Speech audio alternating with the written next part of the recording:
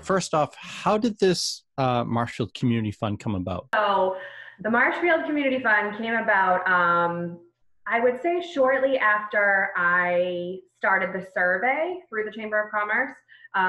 We were kind of looking at the preliminary results, and I was kind of talking to different people in the community and looking for a way that we could do this better, how we could collaborate and come together and put a fund together where I wouldn't have to run it myself. That's the honest answer. I was looking for something outside of the chamber, but someone that the chamber could collaborate with. Bridget and I work together on the school committee, and she works for United Way. So she was telling me about the municipal funds that they've started that weren't yet in our area, that were in other areas, and so I'm sure she can talk more about that. But we kind of had the bright idea together that maybe we could bring this to Marshfield.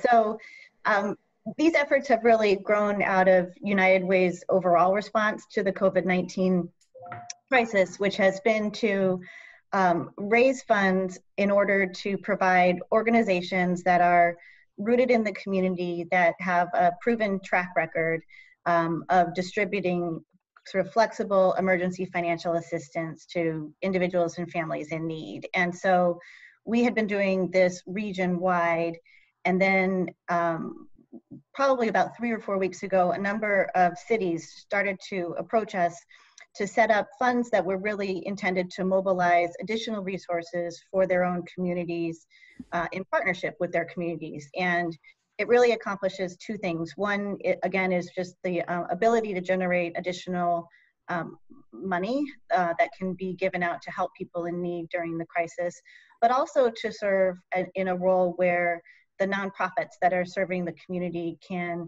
sort of have a little bit of a coordinated response and know who is serving which families, ensure that gaps are being filled. So if there are some areas that are over-resourced or some areas that need additional help, everyone is sort of talking and coordinating, and we can ensure that all gaps are filled to help the most families we can. Are there certain organizations in town that are going to be connected to this Marshfield Community Fund?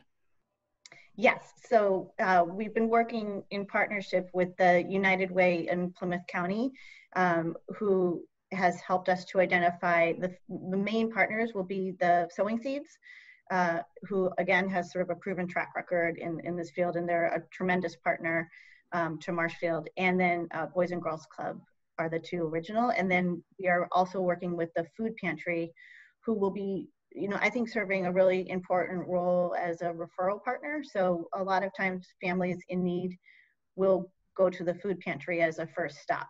And to the extent that the Food Pantry can then help connect those families to additional resources to help them, it's a really great role and a way to reach families that may not be aware of the help that's out there. There's a lot of great organizations in the community, and you being the executive director of the Chamber of Commerce, where should organizations go if they want to kind of get involved with this Marshfield Community Fund? Sure. So they can go to marshfieldchamber.org and get more information about the community fund. They could also go to marshfieldtoday.com. That's a brand new website that has been developed by one of our neighbors. I'm sure you might have seen it. Bridget and I, and along with Jen Cantwell, were featured in their Behind the Lines story there. Also, if you'd like to purchase a t-shirt, we had a brand new chamber member partner, Acme Printing Supply. That's a local Marshfield family, and they just created Eat, Drink, Shop Local t-shirts that are available on Facebook, Instagram, and also they will be going up on our website momentarily.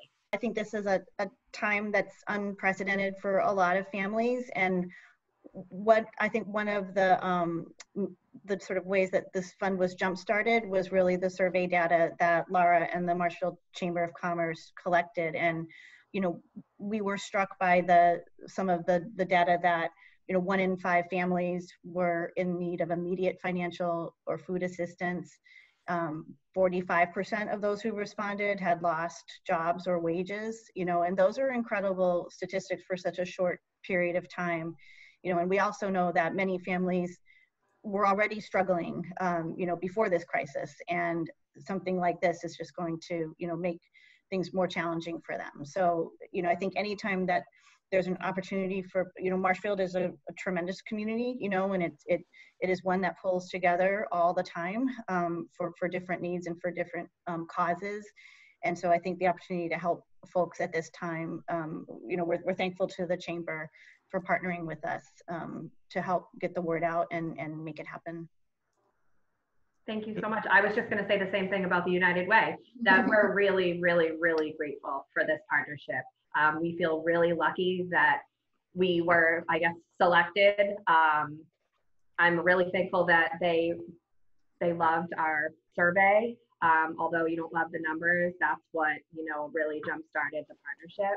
And I think it's important that that people realize that giving our residents and our families and our business owners a voice is so important, because that's the only reason really why this happened, because I didn't realize what was happening with some of our neighbors. And I didn't realize until I had the data right in front of me to say, wow, this is a huge problem. It's bigger than I thought. It's bigger than me, and we need help. So I'm very, very thankful to the United Way, and thank you for all the work you guys do.